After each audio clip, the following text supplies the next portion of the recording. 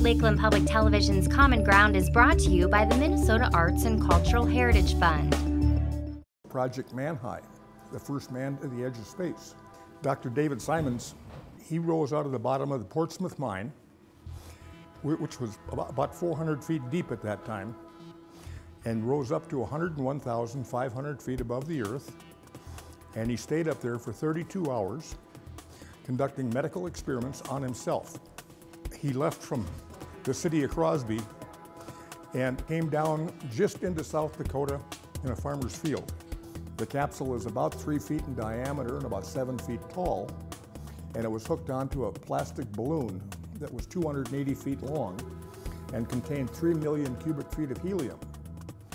Dr. Simons had the opportunity to go ahead and release the 3 million cubic feet of helium that was in the balloon that carried him, where he could gently come back down after he'd been up there. Dr. Simons had been involved with the Air Force. They'd sent some small animals and that type of thing up in a nose cone of rockets and found out that they were successful. And so at that time, in 1957, the United States and Russia were not good friends, and we thought we were behind the Russians. This was really kind of a top secret situation. However, about a month after Dr. Simons came down and the Air Force had canceled any more flights, Dr. Simons was sent over to Barcelona, Spain. And over there, he was going to give a talk about what he found out at 101,000 feet above the earth. And as soon as he got off the train or whatever, all of a sudden the streets are filled with people and are dancing and laughing and waving flags and doing all kinds of things. He didn't know what they were, what all the excitement was. Finally found somebody that spoke English and Spanish, and he pointed up in the air and said Sputnik.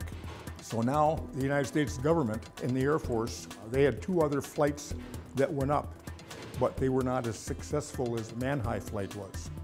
And shortly after that, NASA was formed, and the Air Force got out of the space race. From that point on, it was all about NASA doing this and where they've gotten to now.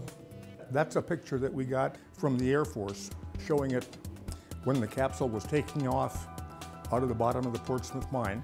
We have another picture over here that is of Dr. Simons in his protective suit. That was on the cover of Life magazine. In 2007, it was the 50th anniversary of the Man-High project. And so we had a celebration, and Dr. Simons was still alive, and he came up here for it. So it's a big piece of history as far as the space race.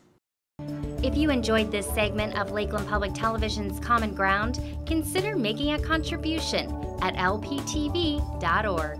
If you have segment ideas pertaining to North Central Minnesota, contact us at legacy@lptv.org.